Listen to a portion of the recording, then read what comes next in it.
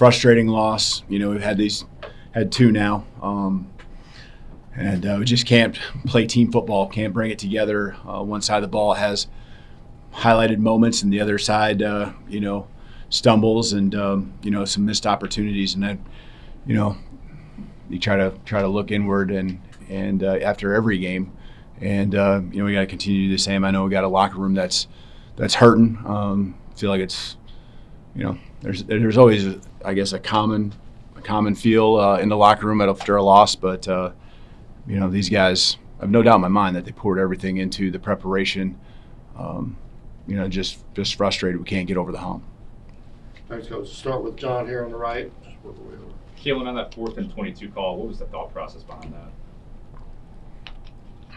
Well, I mean, there's a lot of things that can go, for you. I mean, it's either way, it's going to be a punt, and you're going to get the ball back, if you stop them, and you're going to have a touchdown either way on our end. If we can just hold them to a field goal, you're going to have to get a stop on 3 straight plays, use your 3 timeouts, and so it can go both ways, right? But you're more than likely, if you stop them, going to get the punt back and have to go the length of the field anyway. And so, you're getting yourself one more play, and they did a good job checking in and out of something. It's a chance for us. I know what it looks like when you watch it, but there's a game plan reason, where we would do something where I understand where you're throwing short to the sticks as well. So, hats off to them. They played it the way they needed to, adjusted, and I couldn't burn a timeout, when we're in that situation, because I knew we needed a 3 for the next play, or for the defensive sequence when we got to that. Nick? Yeah, penalties improved some in the second half, but what do you think is leading to some stumbles? Yeah, it's a little bit of everything. Sorry, it's a little bit of everything, right? It's false starts, just getting off to a rough start there, and then there's a couple more intermixed in there. There's some mental mistakes. It's the two games, right? Earlier in the year and this one, you just can't get over the hump, and it's going to put you in situations where you got your backs to the wall, and we can't kill ourselves like that. There's times where you see like we're locked in, but we got to be better. We got to be better. There's no question. I mean, you can't win a football game when you have mistakes like we had out there and all the penalties. Go ahead, Colin.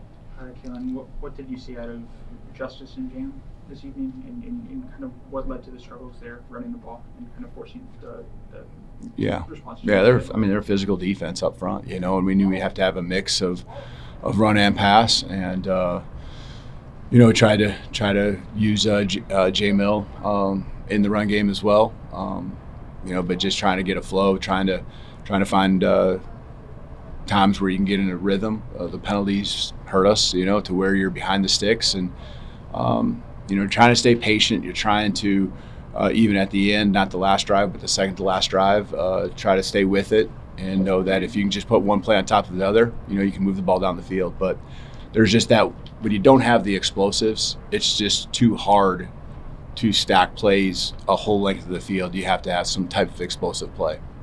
Go to left side, Alex. This is a program that's not accustomed to losing a couple games at this point in the season, players that are not accustomed to it. What's your message to them coming out of something like this that frankly they're just not used to?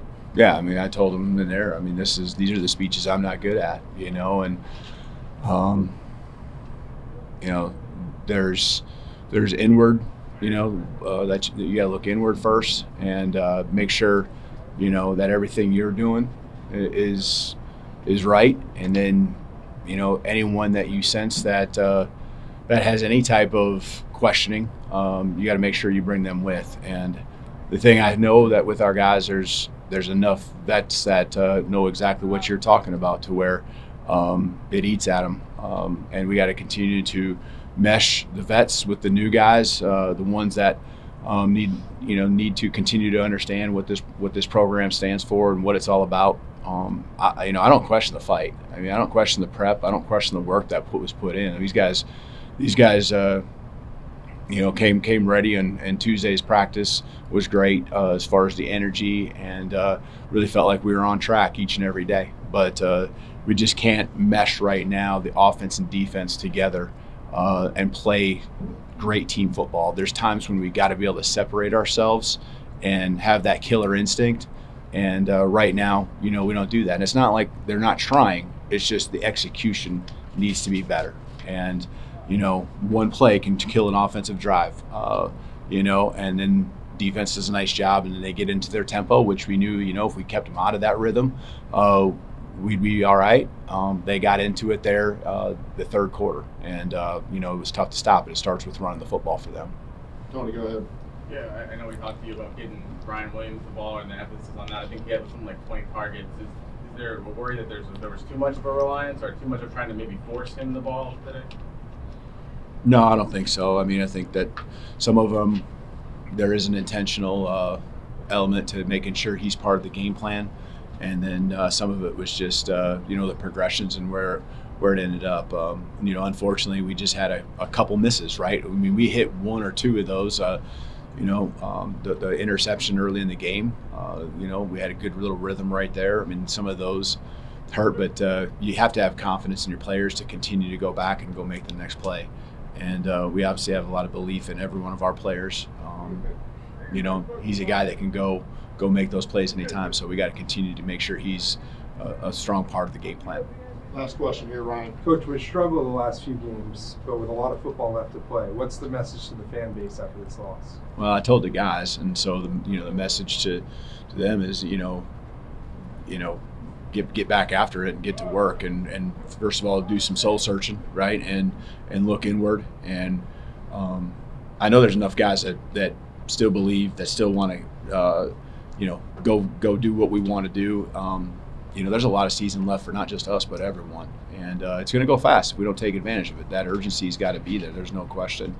And, we get a chance to get back home, but we got to go to work first before we play that game and find a way to take the next big jump. A lot of guys that we got to now incorporate into schemes offensively and defensively, just with some guys going down. So, they're getting an opportunity right now, too, to help build depth, but we got to make the plays to go win right now, and that's where we're just falling short. So, make sure our minds are right, make sure our heart's in the right place, and then all I know is that you just go back to work.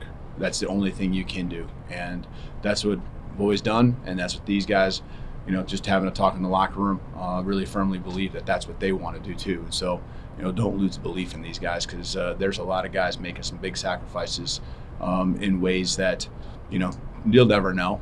People will never know because they just keep plugging away, and it might be physical things and stuff like that.